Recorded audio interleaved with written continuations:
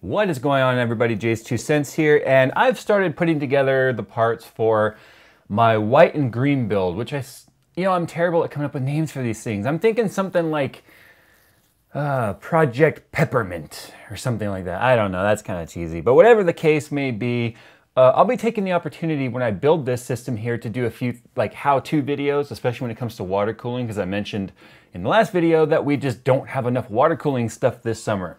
So one of the things that we're going to be doing, obviously, is water cooling the graphics card that's going inside this unit. So even though I have done one or two of these in the past, I thought this would be a perfect opportunity to do another how-to video on how to install your EK Waterblock's graphics card water block. Now it does pretty much apply to most graphics card blocks on the market. Some of the instructions are going to vary a little bit based on the block. But anyway, you get a general idea of how easy it is to actually do this, so you guys will feel a little less scared and daunting at doing this, because really it's not hard at all. In fact, I'm going to do this video, you guys are going to realize how easy it is, and you're going to be like, we don't need to watch it, Jay. This stuff is easy enough. Don't do that. The Octane Gaming Gear combo from Cooler Master features 7 backlighting colors, turbo mode, a Vago 3050 optical sensor, along with 4 levels of DPI adjustment. Now you can pwn noobs without pwning your wallet. Click the link in the description to learn more. Okay, so what we're gonna do now is we're gonna go ahead, I'm gonna take the camera angle, I'm gonna push it down into kind of the workspace here and show you guys how I install these water blocks, the tools that I use, and like I said, just show you guys, it's not hard at all. It's really easy. I think people get a little bit scared at the idea of taking their coolers off their graphics cards because they think these things are extremely fragile and they're gonna break it if they breathe on it the wrong way, and that's just not the case. So let's just go ahead and stop talking and let's go ahead and do it. Now, no making fun of my cycling tan line. It hurts my feelings and it makes me sad. No, in all seriousness, I don't even care. Anyway, there are 3 general tools that I pretty much use when I do these jobs. I've shown this before a million times. I've had this stupid little Husky 6-in-1 or whatever they're called screwdriver for quite a while. It's got a big Phillips and a big flathead on either side, plus a 6mm and an 8mm driver bit.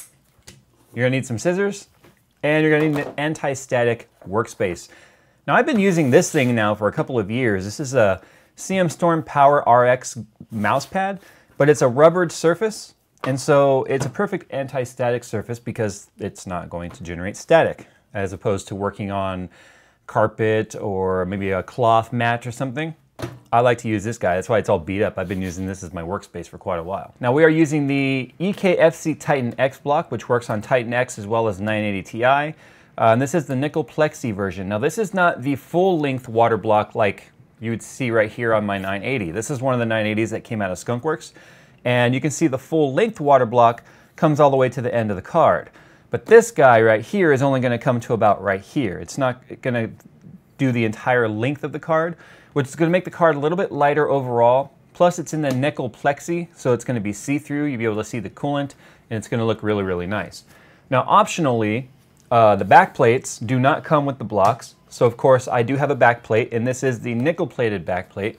I think it's going to look real nice, especially in this system being so reflective. And of course you need your graphics card. Now before you start taking this thing apart or doing anything on this, just go ahead and set it aside and open up your water block packaging and get familiar with the instructions. I know we guys like to be like, we don't need instructions, we can just look at it and figure it all out on our own. Well, that can be a costly mistake if you don't pay attention to what you're doing. So I suggest you eat a little bit of your pride and you read the instructions. Inside the box you'll find a packaging of hardware, a number of who checked it, as well as some thermal compound. Now this thermal compound is important because it is non-conductive. So you're gonna want to use the compound that comes with the card. I've been using it all along. I've never had any issues whatsoever. You're gonna have some pre-cut and some non-pre-cut thermal pads on here. This is gonna be for all your RAM chips. And then you've got your instructions. And of course, you've got the beautiful piece of hardware itself, the water block. Now that we're ready to start taking apart the graphics card, take note of where all the screws are. You don't want to miss any of these screws and try and take the thing apart because you could damage the board that way. You could overbend it, could crack it, could break a lead, something. So you're always going to have 4 main screws right here surrounding the GPU with springs on them. These are the 4 main screws that are actually holding the cooler to the GPU die. I tend to personally start with those.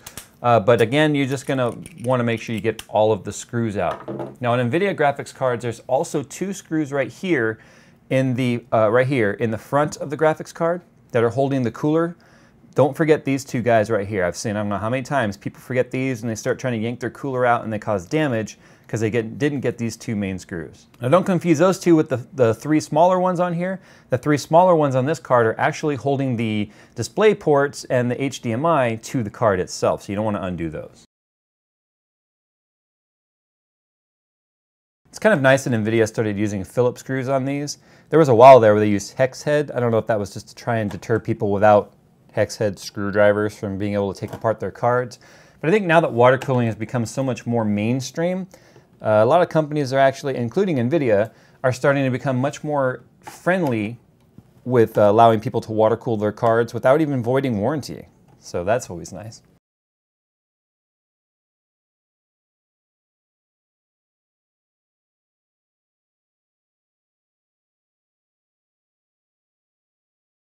All right, once you've double checked that you've gotten all your screws out, the 2 from the front as well as everything on the back of the PCB, this is the part right here where you want to be gentle because you do have cured thermal compound on the actual heatsink itself, which is going to become like a glue once it's completely cured, as well as all of the thermal pads on each one of the GPU VRAM chips, as well as the VRMs back here. So those all are sticky and it's going to make it feel like the card isn't coming apart. And if it's not coming apart and you try and you've twisted and you've rotated and you can't get it to come off, then you want to make sure that you didn't miss any screws. But if you're confident that you didn't miss any screws, then all you got to do here is, I tend to start from the back and just kind of do a little wiggle. Yes, there's going to be a little flex in the card. Don't let it freak you out. And then it will come apart. Now don't just yank the card apart because as you can see, you've got 2 plugs in the back. You've got one for the LED and one for the fan. So you're going to want to be very gentle when you unplug these. That way you can use them again if you need to in the future, if you want to put this thing back to stock. So you want to make sure that you don't break any of those wires. So here is the naked graphics card. It's actually not too big, huh? People seem to think graphics cards are so much bigger than they are because the size of the cooler adds. But for now, go ahead and set that aside. And we don't want to lose any of these screws. So we're just going to go ahead and put all of these screws back where they go in the actual cooler, the stock cooler. That way, if you ever need to put this thing back to stock, even if you had these things sitting in a Ziploc bag or something, you could still lose that bag. But if you screw them all back into their respective slots, you'll know where they go, and you'll know where they are, as long as you don't lose your cooler. If you lose your cooler, well then you're kind of ass out of luck. I guess you would go into some forums trying to find somebody selling a used one, huh? I guess I forgot to mention, you're gonna probably need some rubbing alcohol as well as a microfiber cloth or coffee filter or something that's non-fibrous. Even though microfiber says fibers, I use it because we need to clean off all this old thermal paste right here. So just take some isopropyl alcohol, anything 70% or higher, and just get off all of that old rubbing that old thermal paste on there. Now it's not important that you get down in all these little cracks and all of the different traces that are around the GPU. I just like to do it because when you put on the new block, inevitably it's going to get down in those crevices. So it just keeps there from being too much buildup on there. But that's it. We've now got a nice clean GM200 chip here ready to receive a nice water block. Now what you can do too, and I do highly recommend, is just take a little bit of alcohol to the top of each one of the RAM chips, because it did have that heat pad on there, or that thermal pad on there, which has a little bit of grease on it, which will make the new thermal pads a little bit hard to stick on. They won't actually stick to the chips if they've got any of that residue that's left on there, because it makes them slick. So once everything's nice and clean, pretty much what we're going to do now is go ahead and get the block ready to install. Now this next part here, you're going to need the instructions because we have to know where to put all the thermal pads. Now all the pre-cut pads are going to go on the RAM chips that are surrounding the GPU. And the ones that are not pre-cut, you'll have to cut to length to put on the VRMs. Now pay attention to the instructions. They tell you which pads go where, and it is different per card. So you're going to have to look at your instructions and not just look at this video. So we're going to go ahead and do that now.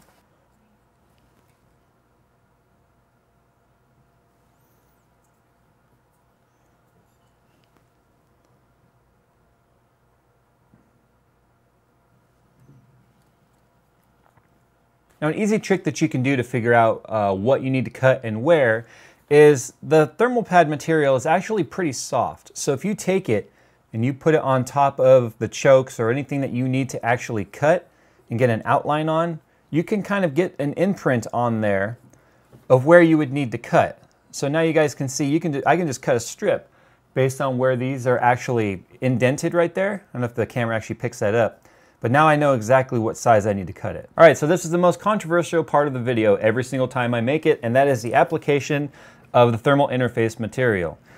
Now you want to be careful when you're using their little applicator thingy because it tends to just kind of like shoot out.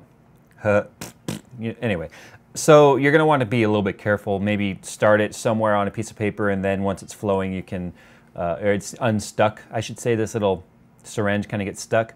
Now they recommend an X as well as a plus type of a pattern on their GPU. Now I'm going to trust EK over all of the armchair quarterbacks on the internet because they're the ones who made it, so they're the guys who I trust.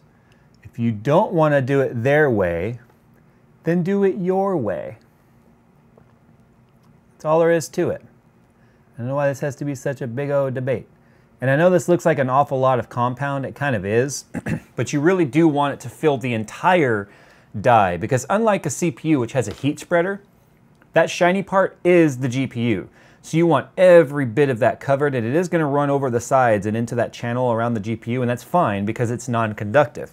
But you do want every bit of that shiny part covered once it compresses and actually spreads out. Now for this next part, I like to take the box and set it underneath the GPU like this, because now when you take the block and you actually apply it, you'll see that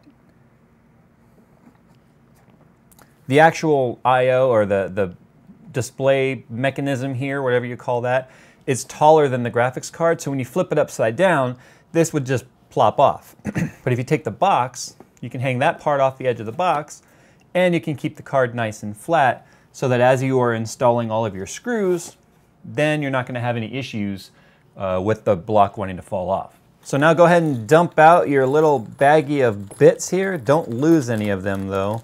That would make for a bad day.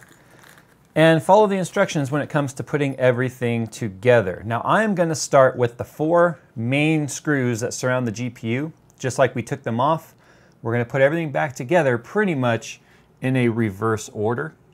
And make sure you use these little rubber or these little plastic standoffs there as well, because those are going to be giving you protection for your board so you don't actually break or crunch anything. Now also make sure you don't over tighten this. Remember the block is made out of copper, which is a soft metal, and the standoffs are made of steel, so you can easily strip those out.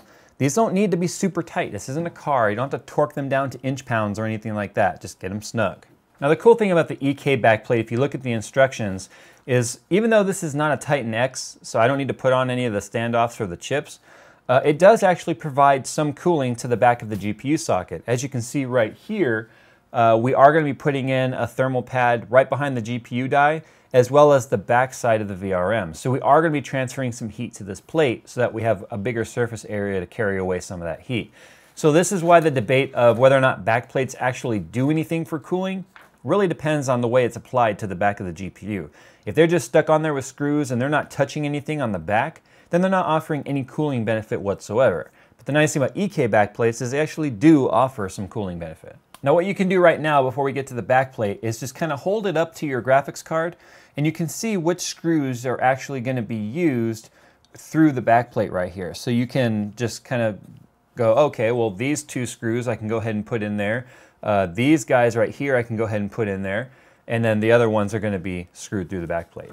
Now these 2 screws up here in the front actually are going to use the longer screws that come with the EK kit, because they are going to be using a nut to actually hold them together, because the block doesn't come over that far. But it does come with these little nuts, nuts, and you're going to just screw those together, and they're going to squeeze together to hold the front plate together to the graphics card. Otherwise the whole graphics card would just kind of flop around. So you're going to do that for both of the 2 farthest forward screws, at least for the 980 Ti. Remember guys, Your applications may vary. Okay, so if you weren't doing a backplate, then you would just go ahead and do these last 4 screws here, and then you would be done. But of course, we are doing a backplate. So what we're gonna do now is we're gonna apply the thermal pads to the back of the inside of the backplate here, and then we will screw it on, and then we'll be done. I'm a little disappointed in the way that when you do this square here that you have to actually cut 2 pieces to make it fit, because EK used to give you a square that was pre-cut to fit in there. Lately they've been kind of cutting that corner and not doing that for you, so that's kind of unfortunate. But other than that, I mean, I guess it's not too bad. So we also are going to need to put a strip of 1 millimeter right here on this guy. Now the hardware that came with your backplate is the hardware that you're going to use on the back. They're not the same screws. As you can see, these are sort of a stainless steel. They're entirely different. In fact, they give you more than you even need, but hey, that's good, right? So what we're going to do is we're just going to push these through, and we are not going to tighten these down until we get all of the screws into all of the holes for the same reason I mentioned earlier. Now 2 of these on the back here, actually, I need to mention, are going to be very similar to the front, where I mentioned that we have the nuts that go through. There's going to be a couple longer screws that are going to go in the back here, and as you can see, maybe you can't, but they provided 2 nuts that go on the back. That's fun to say. They gave you 2 nuts that go on the back, and that's where those these nuts right here are going to go with the longer screws. Well, there she is, one GTX 980 with a brand new EK nickel water block on there. Last thing to do is take off the little protective films on the EK logo and install her in your brand new, or maybe it's not brand new, but your new water-cooled graphics card into your PC. Well, there you go, guys. It makes a little bit of a mess behind me, as you can see. But then you end up with one sexy-ass graphics card. And I really like the way that the nickel water block, or the backplate looks on this thing. Especially when you have a white build like I'm doing. Unfortunately, it shows fingerprints and stuff really badly. I have to clean this off. But yeah, I think it looks freaking amazing. Look at that. Oh. I can signal airplanes with this thing. All right, guys, well, there you go. Let me know what other how-tos you'd like to see, and we'll do some more how-tos with this build behind me as it's going together. Anyways, thanks for watching, guys, and as always, we'll see you in the next one.